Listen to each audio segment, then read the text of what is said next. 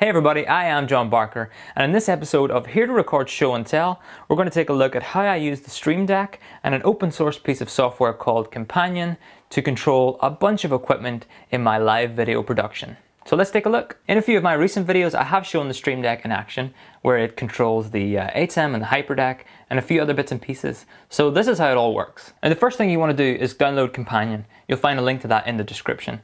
And this is the sort of brains behind the whole operation. It's an open source piece of software that links all these devices together, and it turns out the Companion can talk to loads of different pieces of gear, much more gear than I even have access to. So for the purposes of this video, and to keep things simple, I'm just going to show it controlling the ATEM and maybe the HyperDeck Studio as well. And then in future videos, I'll talk about other hardware and other fun things you can do with Companion. So first up, what is Companion and how does it work? It can run on Mac, Windows, Linux and Raspberry Pi, and when you launch the application it brings you through to an admin where you'll spend most of your time during setup. In here you have a few things. Instances, this is where you add devices and their IP addresses, etc. Buttons is where you configure each button on your Stream Deck. Surfaces is where you connect your Stream Decks. And then settings allows you to make a few changes to your settings. First up we'll talk about instances. In here I'm going to add my ATEM instance and my HyperDeck instance, and then I just entered the IP address of each one and give it a name. I can also see here in the instance section that the connection worked. Over to the buttons panel, I'll choose a button and set its style to text and give it a name like Cam1 for example. Then I'll set a key down action for this button and I'll set it to input on my ATEM to preview, and I'll choose input 1. Now I can press the same button on my Stream Deck and you can see it already works. Though if you do have an 8-input switcher like mine or beyond, this will take a while for you to set up, so let's talk about presets.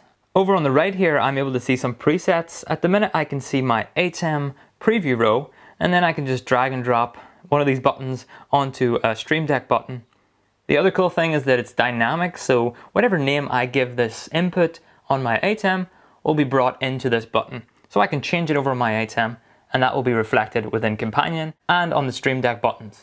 The other nice thing about this is because it's linked to the ATEM, it can pull back tally information like what's on preview and what's on program, and the background of the button will update to reflect that. So if I press some buttons on the Stream Deck, you can see it work on the ATEM, and if I press some buttons on the ATEM, you can see it update on the Stream Deck. So far things have been pretty simple, so let's take a look at a more complex example with stacked actions. At a recent gig, I wanted to set up a button called Play Clip, and when you pressed it, it did a lot of different things. Pressing that button triggered all of the following actions. It set the ATEM preview input to HyperDeck, it pressed play on the current clip in the HyperDeck, it auto-transitioned the HyperDeck to program, it then waited 1 second, and then it put the wide shot in preview for whenever the clip ends.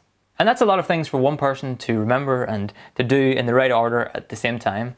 So with the stacked actions, I could just let them press one button and all of those things happened. Once you get a little more familiar with Companion, you'll start to find yourself with a few different pages. In my case, I have about 5 different pages of different types of buttons or groups of buttons that I might need. My first one is direct control of the ATEM, the preview and program row. The next one is aux control of the ATEM, so I can send whatever I want through the aux. The third page controls my own logging software, which means that I can press buttons in here to log edits. And then I have another page which talks to my own graphics software. And then finally I have a page that just has a few test buttons that I like to mess around with. Like I said, there's loads to talk about with Companion, so let's just fire through a few more things that I really like about it. The emulator will let you pretend that you have a Stream Deck, and you can test things out before you actually buy one. With web buttons, you open this page in an iPad or in another computer, and you can trigger all your actions. And then you have OSC and HTTP. Every button can be triggered via OSC or HTTP, allowing you to integrate with other softwares. Now let's talk about a few of the pros when it comes to this setup. One is how inexpensive the Stream Decks are. Relatively speaking, in terms of other production gear and other types of controllers, the price is really nice. You can buy 1 or 2 of these things on Amazon for not that much money. The second pro is configuration, and that's huge. At a recent job, I was able to just move all the buttons around really quickly to whatever way the director wanted them. So it was super easy to do, and I could just customize it exactly the way they wanted it. And the third pro is, like I mentioned before, stacked actions. And especially for someone like me who does a lot of their stuff by themselves, it's just much more simple to press one button to play a clip and to auto transition and to do this and to do that. So that's a huge pro. In terms of the cons of the setup, I can't really blame Companion for much. It's more the Stream Deck side of things. Sometimes you press a button and it doesn't quite do what you think it's going to do.